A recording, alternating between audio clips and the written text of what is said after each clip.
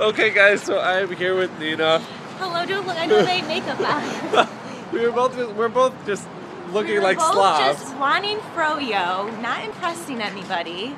Then this guy comes up to us and is like, "Go to a comedy show. It's supposed to be $60, but here's free tickets."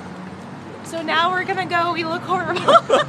We're not dressed for this. I was gonna wear my pajama shorts out. He's dying. I didn't do my hair.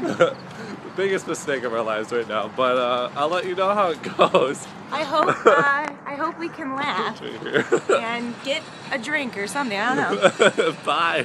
All right, hey guys. So we just finished the show at Flappers. Here, I'll just walk really out really low. Okay. So we got the free tickets to go in, and Okay. then while Yeah. while we were there, we ordered food, and it took an abnormally Forever. long period of time.